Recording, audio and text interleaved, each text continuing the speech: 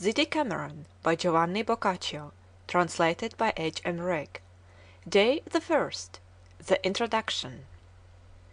Beginneth here the first day of the Decameron, in which, when the author has set forth how it came to pass that the persons who appear hereafter met together for interchange of discourse, they, under the rule of Pampinea, discourse of such matters as most commend themselves to each in turn. As often, most gracious ladies, as I bethink me, how compassionate you are by nature one and all, I do not disguise from myself that the present work must seem to you to have but a heavy and distressful prelude, in that it bears upon its very front what must needs revive the sorrowful memory of the late mortal pestilence, the course whereof was grievous not merely to eyewitnesses, but to all who in any other wise had cognizance of it. But I would have you know that you need not therefore be fearful to read further, as if your reading were ever to be accompanied by sighs and tears. This horrid beginning will be to you even such as to wayfarers is a steep and rugged mountain, beyond which stretches a plain most fair and delectable, which the toil of the ascent and descent does but serve to render more agreeable to them. For as the last degree of joy brings with it sorrow, so misery has ever its sequel of happiness. To this brief exordium of woe, brief I say, inasmuch as it can be put within the compass of a few letters, succeed forthwith the sweets and delights which I have promised you,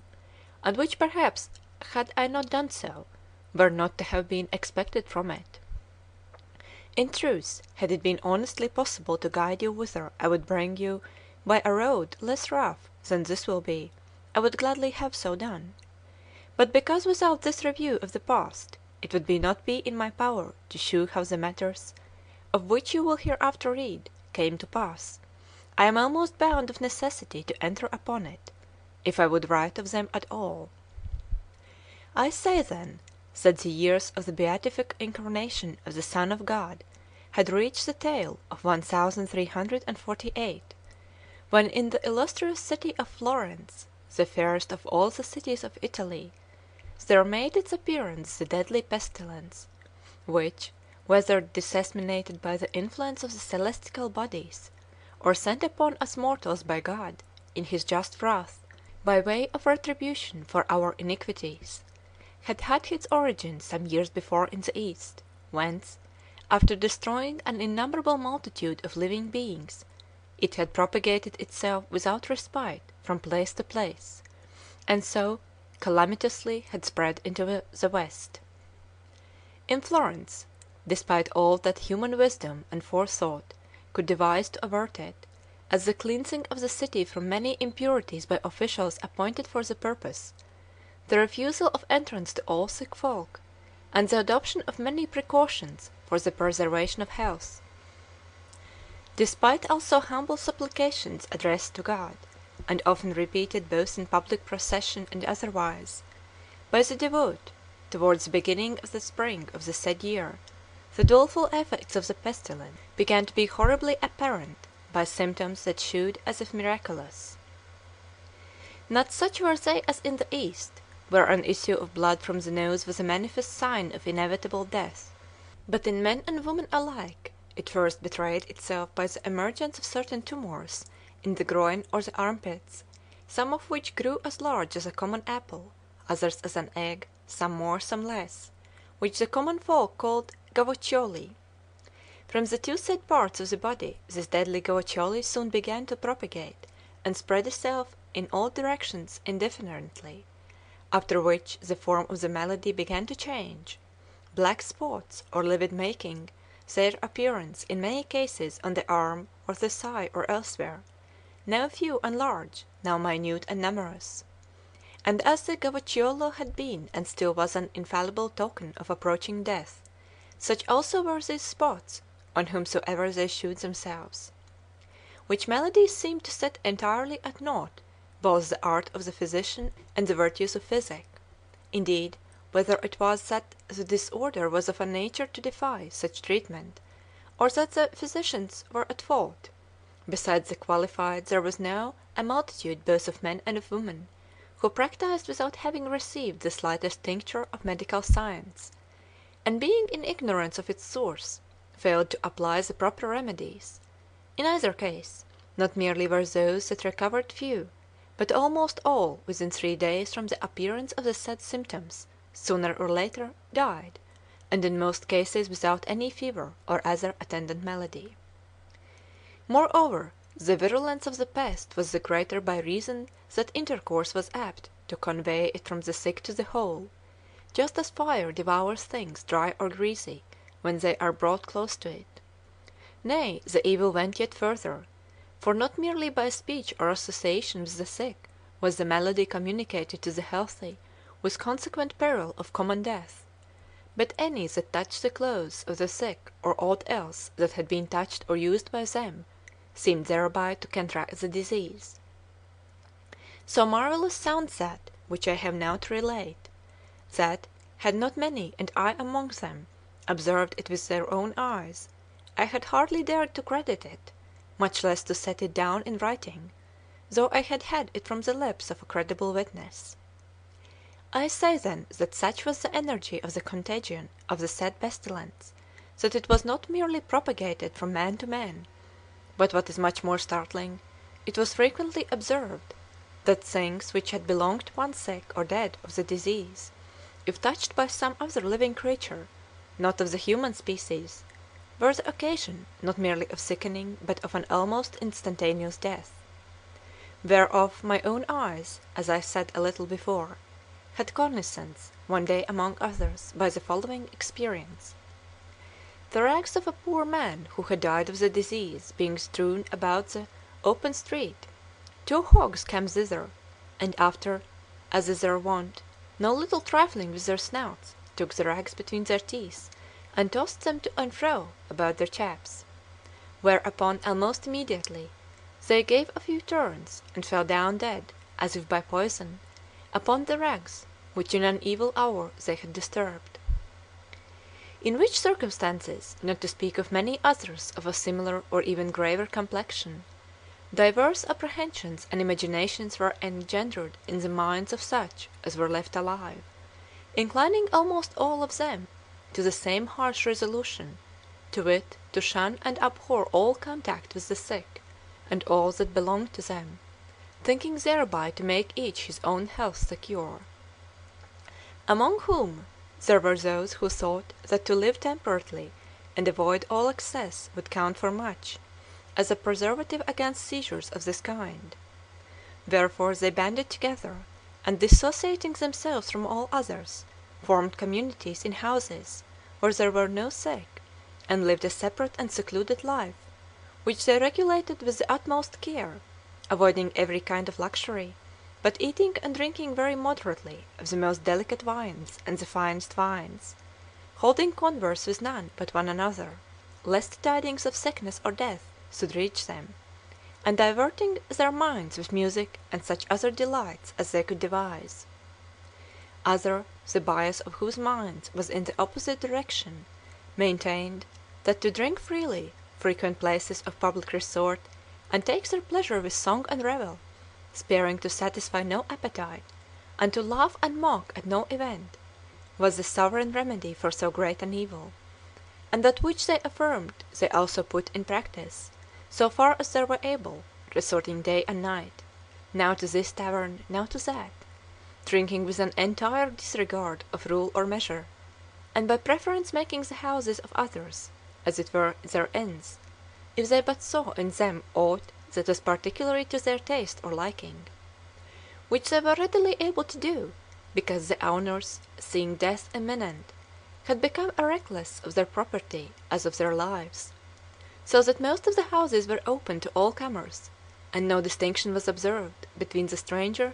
who presented himself and the rightful lord. Thus, adhering even to their inhuman determination to shun the sick, as far as possible they ordered their life. In this extremity of our city's suffering and tribulation, the venerable authority of laws, human and divine, was abased and all but totally dissolved, for lack of those who should have administered and enforced them, most of whom, like the rest of the citizens, were either dead or sick,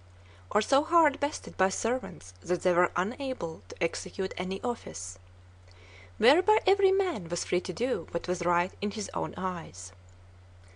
Not a few there were who belonged to neither of the two said parties, but kept a middle course between them, neither laying the same restraint upon their diet as the former, nor allowing themselves the same license in drinking and other dissipations as the latter, but living with a degree of freedom sufficient to satisfy their appetites, and not as recluses. They therefore walked abroad, carrying in their hands flowers of fragrant herbs, or divers sorts of spices, which they frequently raised to their noses, deeming it an excellent thing thus to comfort the brain with such perfumes, because the air seemed to be everywhere laden and reeking with the stench emitted by the dead and the dying, and the odours of drugs. Some again, the most sound perhaps in judgment, as they were also the most harsh in temper of all, affirmed that there was no medicine for the disease superior or equal in efficacy to flight; following which prescription a multitude of men and women, negligent of all but themselves, deserted their city, their houses, their estates, their kinsfolk, their goods, and went into voluntary exile, or migrated to the country parts, as if God in visiting men with this pestilence in requital of their iniquities, would not pursue them with his wrath wherever they might be, but intended the destruction of such alone as remained within the circuit of the walls of the city, or deeming perchance that it was now time for all to flee from it, and that its last hour was come.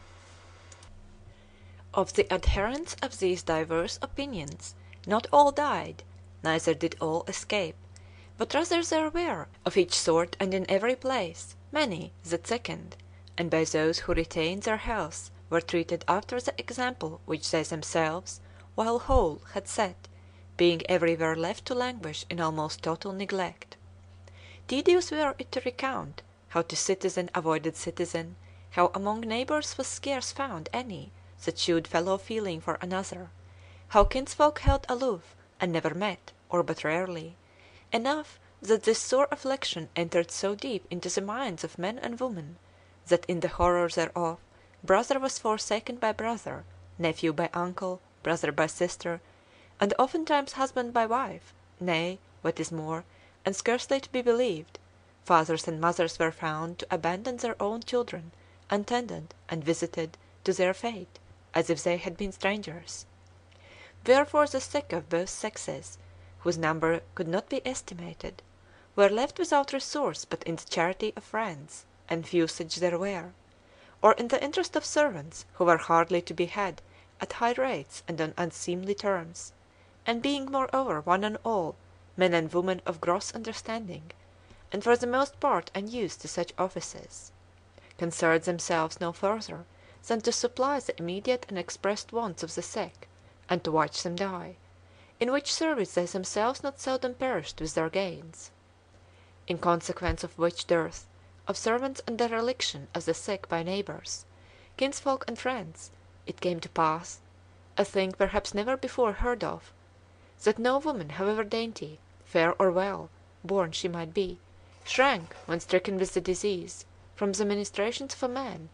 no matter whether he were young or no, or scrupled to expose to him every part of her body, with no more shame than if he had been a woman, submitting of necessity to that which her malady required, wherefrom perchance there resulted in after time some loss of modesty in such as recovered. Besides which many succumbed, who with proper attendance would perhaps have escaped death, so that, what with the virulence of the plague and the lack of due tendance of the sick, the multitude of the deaths that daily and nightly took place in the city was such that those who heard the tale, not to say witnessed the fact, were struck dumb with amazement; whereby practices contrary to the former habits of the citizens could hardly fail to grow up among the survivors. It had been, as today it still is, the custom for the women that were neighbours and of kin to the deceased to gather in his house with the women that were most closely connected with him, to wail with them in common, while on the other hand his male kinsfolk and neighbours, with not a few of the other citizens, and a due proportion of the clergy according to his quality, assembled without, in front of the house, to receive the corpse. And so the dead man was borne on the shoulders of his peers, with funeral pomp of taper and dirge, to the church selected by him before his death; which rites, as the pestilence waxed in fury, were either in whole or in great part disused, and gave way to others of a novel order. For not only did no crowd of women surround the bed of the dying, but many passed from this life unregarded, and few indeed were they to whom were accorded the lamentations and bitter tears of sorrowing relations; nay, for the most part, their place was taken by the laugh, the jest, the festal gathering, observances which the women, domestic piety in large measure set aside, had adopted with very great advantage to their health. Few also there were whose bodies were attended to the church by more than 10 or 12 of their neighbours, and those not the honourable and respected citizens, but a sort of corpse carriers drawn from the baser ranks, who called themselves beccini, and performed such offices for hire, would shoulder the bier, and with hurried steps carry it, not to the church of the dead man's choice, but to that which was nearest at hand,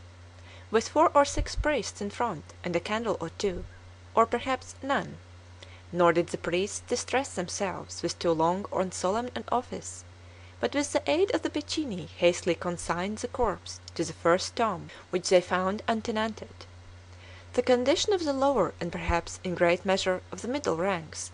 of the people shewed even worse and more deplorable; for, deluded by hope or constrained by poverty, they stayed in their quarters, in their houses, where they sickened by thousands a day, and being without service or help of any kind, were, so to speak, irredeemably devoted to the death which overtook them. Many died daily or nightly in the public streets; of many others who died at home the departure was hardly observed by their neighbours, until the stench of their putrefying bodies carried the tidings. And what with their corpses and the corpses of others who died on every hand, the whole place was a sepulchre. It was the common practice of most of the neighbours, moved no less by fear of contamination by the putrefying bodies than by charity towards the deceased, to drag the corpses out of the houses with their own hands, aided perhaps by a porter, if a porter was to be had,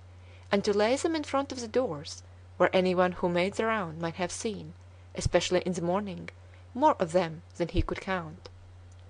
Afterwards they would have biers brought up, or in default planks whereupon they laid them. Nor was it once or twice only that one and the same bier carried 2 or 3 corpses at once, but quite a considerable number of such cases occurred, one bier sufficing for husband and wife, 2 or 3 brothers, father and son, and so forth; and times without number it happened that, as 2 priests bearing the cross were on their way to perform the last office for some one,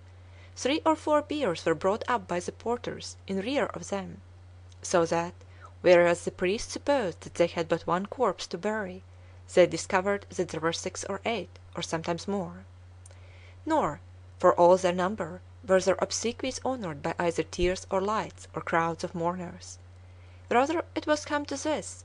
that a dead man was then of no more account than a dead goat would be today.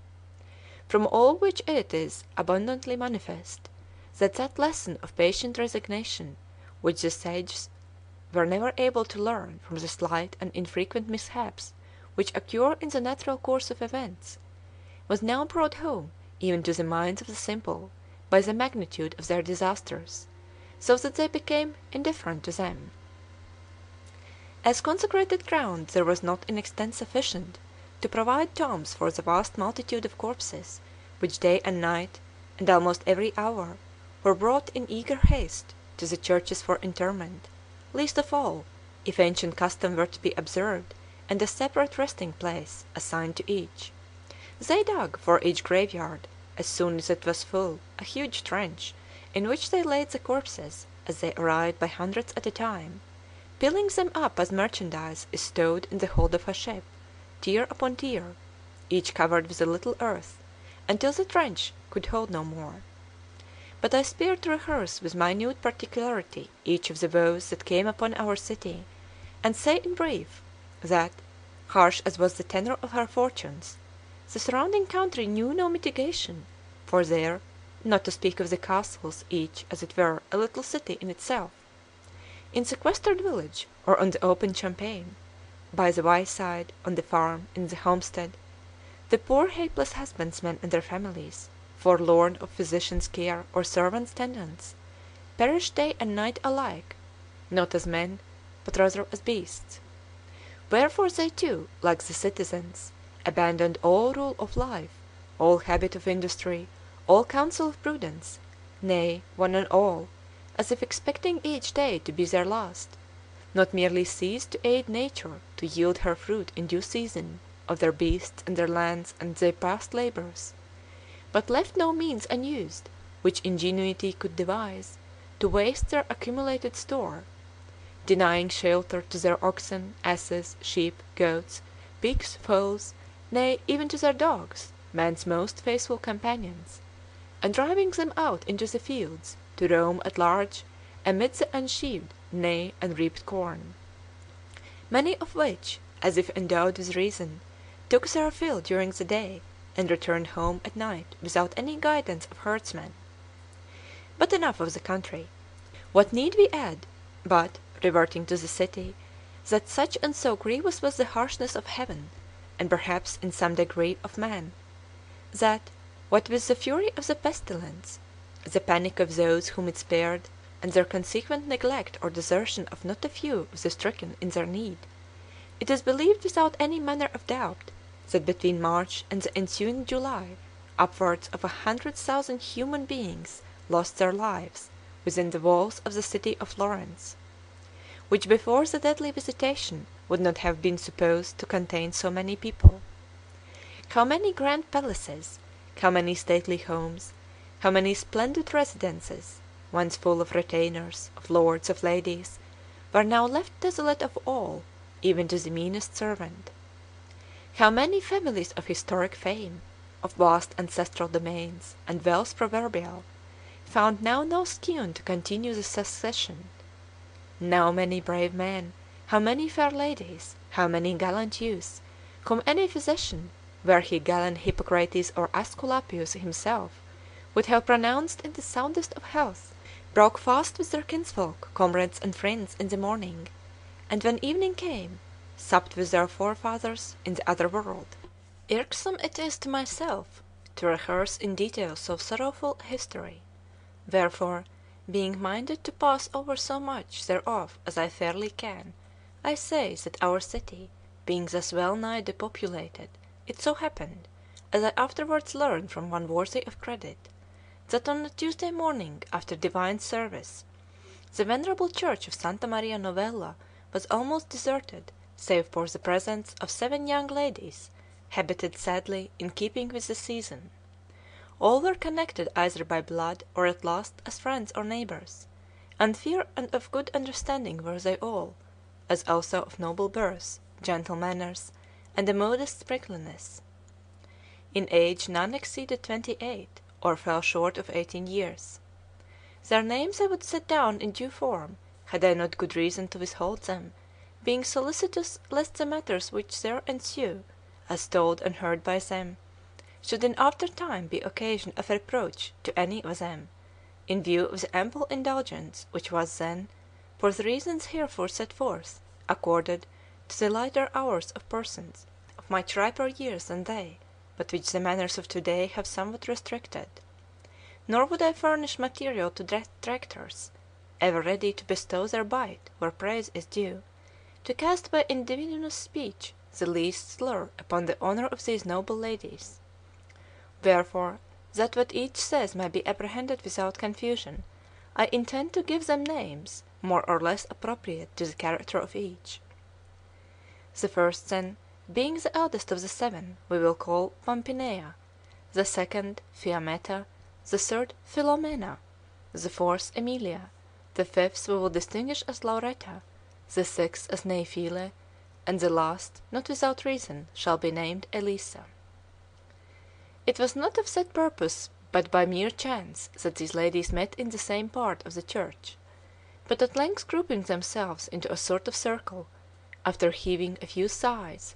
they gave up saying Pater Nosters, and began to converse, among other topics, on the times. So they continued for a while, and then Pampinea, the rest listening in silent attention, thus began: "Dear ladies mine, often have I heard it said, as you doubtless as well as I, that wrong is done to none by whoso but honestly uses his reason; and to fortify, preserve, and defend his life to the utmost of his power is the dictate of natural reason in every one that is born; which right is accorded in such measure that in defence thereof men have been held blameless in taking life. And if this be allowed by the laws, albeit on their stringency depends the well being of every mortal, how much more exempt from censure should we, and all other honest folk, be in taking such means as we may for the preservation of our life? As often as I bethink me how we have been occupied this morning,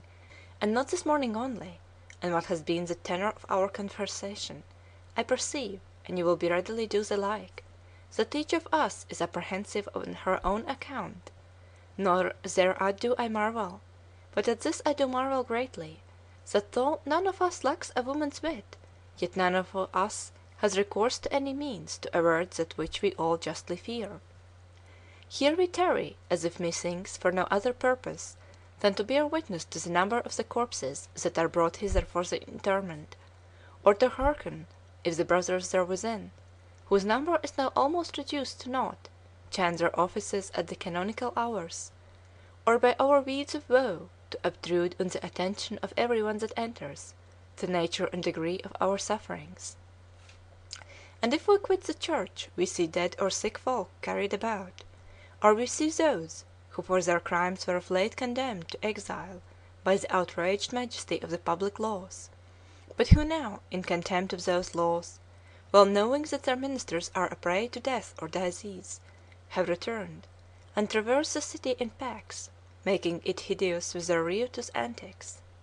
or else we see the refuse of the people, fostered on our blood, Vicini, as they call themselves, who for our torment go prancing about here and there and everywhere, making mock of our miseries and scurrilous songs. Nor hear we aught but, such and such are dead, or such and such are dying, and should hear dolorous wailing on every hand, were there but any to wail. Or go we home, what see we there? I know not if you are in like case with me, but there, where once were servants in plenty, I find none left but my maid, and shudder with terror, and feel the very hairs of my head to stand on end; and turn or tarry where I may, I encounter the ghosts of the departed, not with their wonted mien, but with something horrible in their aspect that appals me. For which reason church and street and home are alike distressful to me, and the more so that none, methinks, having means and place of retirement as we have, abides here save only we. Or if any such there be, they are of those, as my senses too often have borne witness, who make no distinction between things honourable and their opposites; so they but answer the cravings of appetite, and alone or in company do daily and nightly what things soever give promise of most gratification. Nor are these secular persons alone, but such as live recluse in monasteries break their rule, and give themselves up to carnal pleasures, persuading themselves that they are permissible to them, and only forbidden to others, and thereby thinking to escape are become unchaste and dissolute. If such be our circumstances, and such most manifestly they are, what do we hear? What we wait for? What dream we of? Why are we less prompt to provide for our own safety than the rest of the citizens? Is life less dear to us than to all other women? Or think we that the bond which unites soul and body is stronger in us than in others, so that there is no blow that may light upon it, of which we need be apprehensive? If so we err, we are deceived. What insensate folly were it in us to be so believe? We have but to call to mind the number and condition of those, young as we, and of both sexes, who have succumbed to this cruel pestilence, to find therein conclusive evidence to the contrary. unless from lethargy or indolence we fall into the vain imagination that by some lucky accident we may in some way or another, when we would, escape. I know not if your opinion accord with mine. I should deem it most wise in us, our case being what it is, if, as many others have done before us, and are still doing, we were to quit this place, and shunning like death the evil example of others,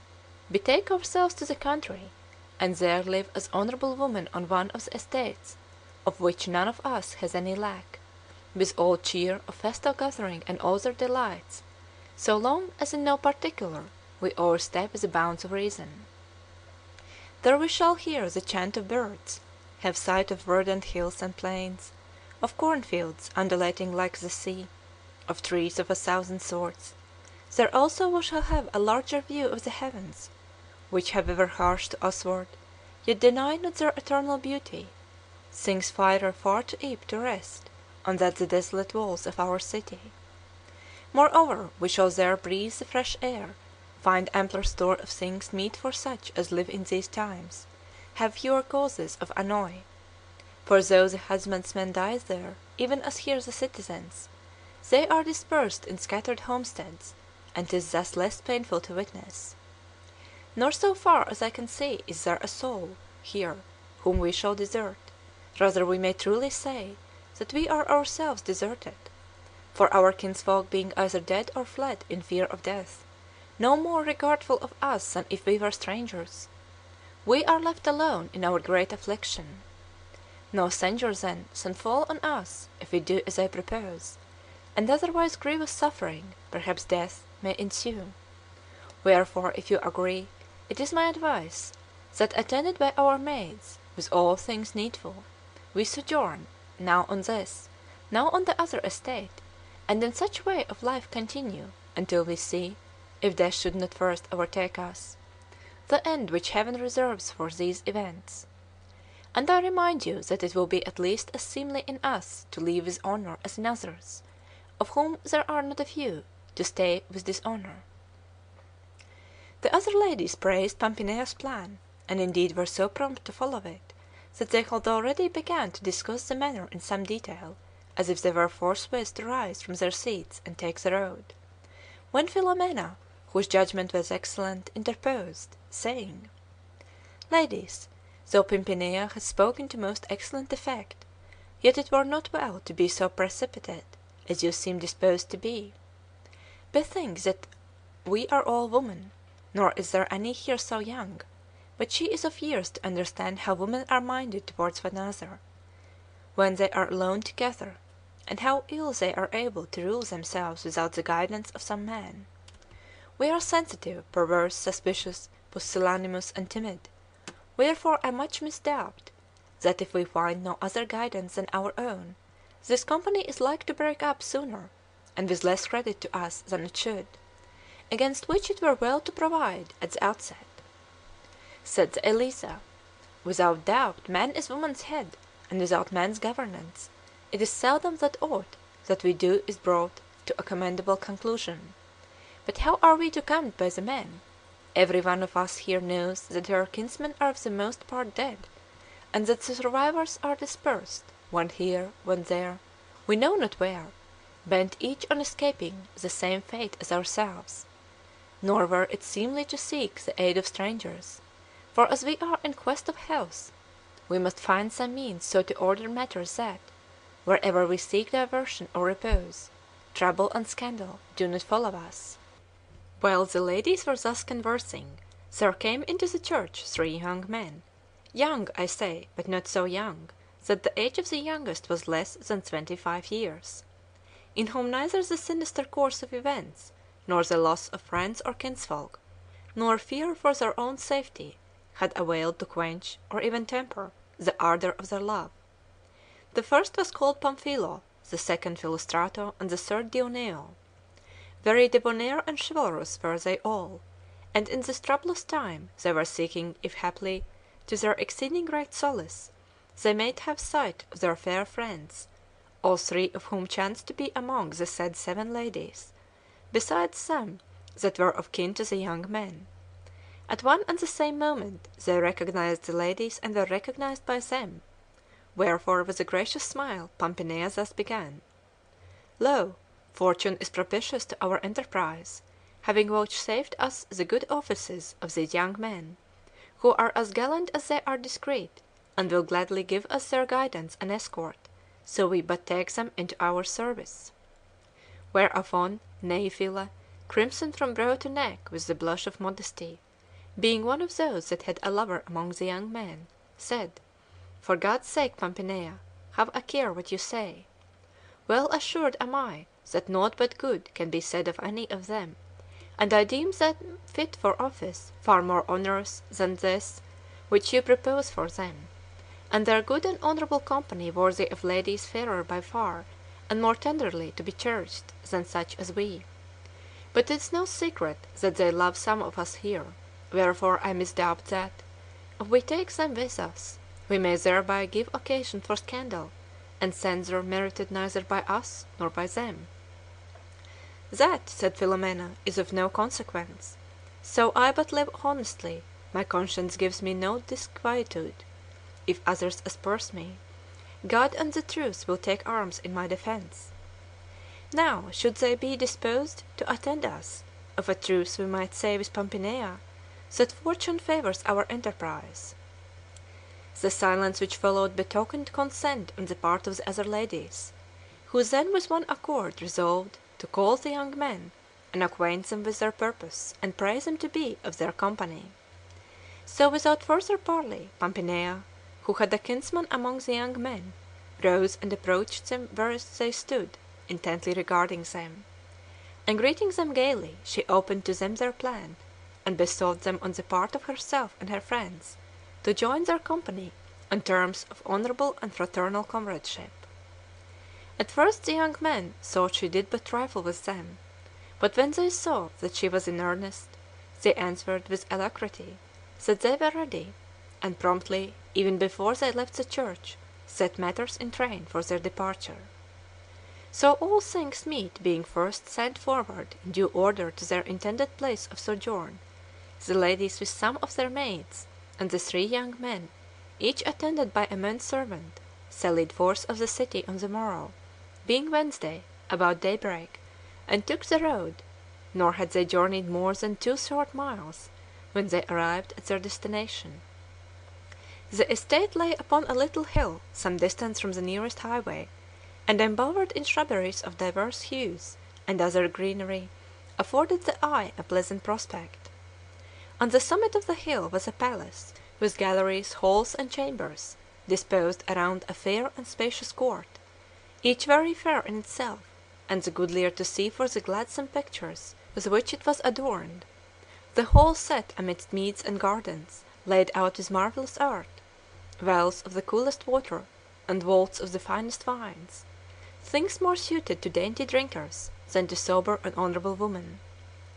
On their arrival, the company, to their no small delight, found their beds already made, the rooms well swept and garnished with flowers of every sort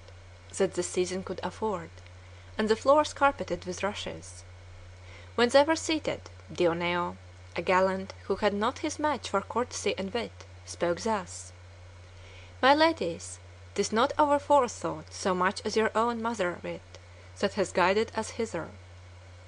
How you mean to dispose of your cares I know not. Mine I left behind me within the city gate when I issued thence with you a brief while ago. Wherefore I pray you, either address yourselves to make merry, to laugh and sing with me, so far I mean as may consist with your dignity, or give me leave to hie me back to the stricken city, there to abide with my cares." To whom blithely Pampinea replied, as if she too had cast off all her cares: "Well sayest thou, Dioneo, excellently well.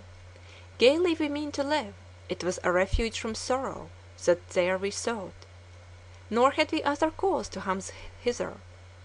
But as no anarchy can long endure, I, who initiated the deliberations of which this fair company is the fruit, do now, to the end that our joy may be lasting, deem it expedient that there be one among us in chief authority, honored and obeyed by us as our superior, whose exclusive care it shall be to devise how we may pass our time blithely, and that each in turn may prove the weight of the care, as well as enjoy the pleasure of sovereignty,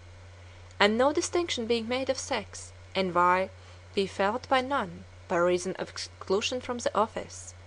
I propose that the weight and honour be borne by each one for a day,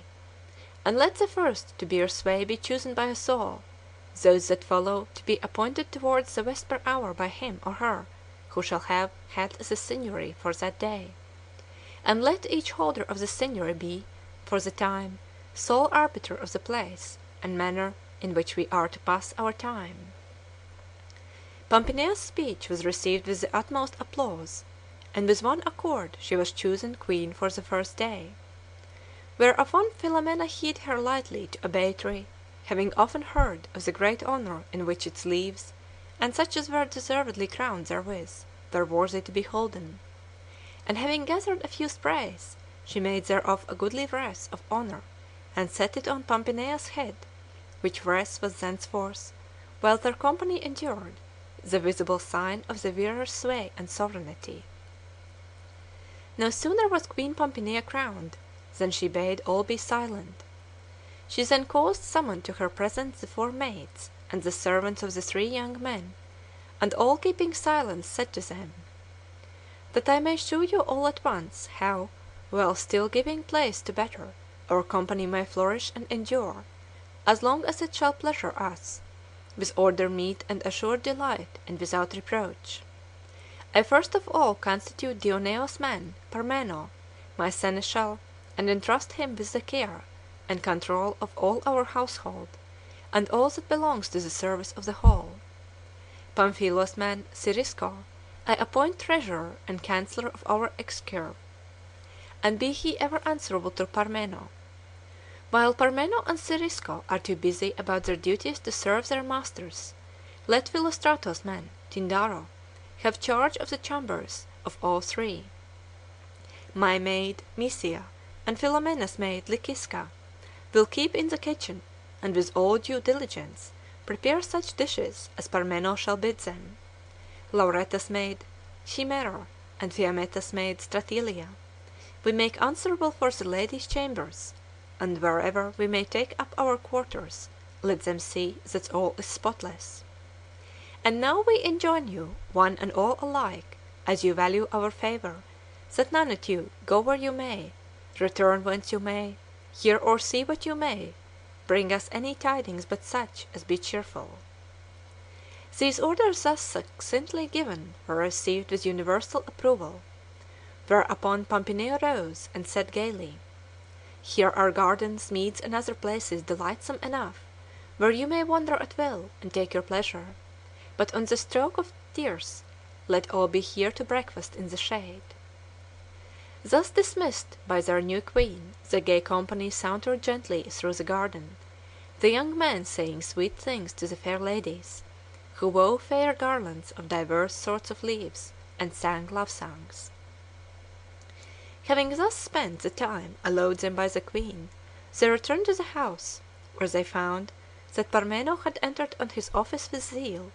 for in a hall on the ground floor they saw tables covered with the whitest of cloths, and beakers that shone like silver, and sprays of broom scattered everywhere. So at the bidding of the queen they washed their hands, and all took their places as marshalled by Parmeno. Dishes daintily prepared were served, and the finest wines were at hand. The 3 serving men did their office noiselessly; in a word, all was fair and ordered in a seemly manner, whereby the spirits of the company rose, and they seasoned their viands with pleasant jests and sprightly sallies. Breakfast done, the tables were removed, and the queen bade fetch instruments of music, for all, ladies and young men alike, knew how to tread a measure, and some of them played and sang with great skill. So at her command, Dionevo having taken a lute, and Fiametta a viol, they struck up a dance in sweet concert, and the servants being dismissed to their repast, the queen, attended by the other ladies and the 2 young men, led off a stately carol, which ended they fell to singing ditties, dainty and gay. Thus they diverted themselves until the queen, deeming it time to retire to rest, dismissed them all for the night. So the three young men and the ladies withdrew to their several quarters, which were in different parts of the palace. There they found the beds well made, and abundance of flowers, as in the hall, and so they undressed and went to bed. Shortly after noon the queen rose, and roused the rest of the ladies, as also the young men, averring that it was injurious to the health to sleep long in the daytime. They therefore hied them to a meadow where the grass grew green and luxuriant, being nowhere scorched by the sun, and a light breeze gently fanned them. So at the queen's command they all ranged themselves in a circle on the grass, and hearkened while she thus spoke. You mark that the sun is high, the heat intense, and the silence unbroken, save by the cicalas among the olive trees. It were therefore the hate of folly to quit this spot at present. Here the air is cool and the prospect fair, and here, observe, are dice and chess. Take then your pleasure as you may be severally minded, but if you take my advice, you will find pastime for the hot hours before us, not in play, in which the loser must needs be vexed, and neither the winner nor the onlooker much be better pleased, but in telling of stories, in which the invention of one may afford solace to all the company of his hearers. You will not each have told a story before the sun will be low and the heat abated, so that we shall be able to go and severally take our pleasure where it may seem best to each. Wherefore, if my proposal meet with your approval, for in this I am disposed to consult your pleasure, let us adopt it; if not, divert yourselves as best you may, until the vesper hour. The queen's proposal being approved by all, ladies and men alike, she added, So please you, then, I ordain, that for this first day we be free to discourse of such matters as most commend themselves to each in turn. She then addressed Pamphilo, who sat on her right hand, bidding him with a gracious air to lead off with one of his stories, and prompt at the word of command, Pamphilo, while all listened intently, thus began. End of Introduction of the First Day.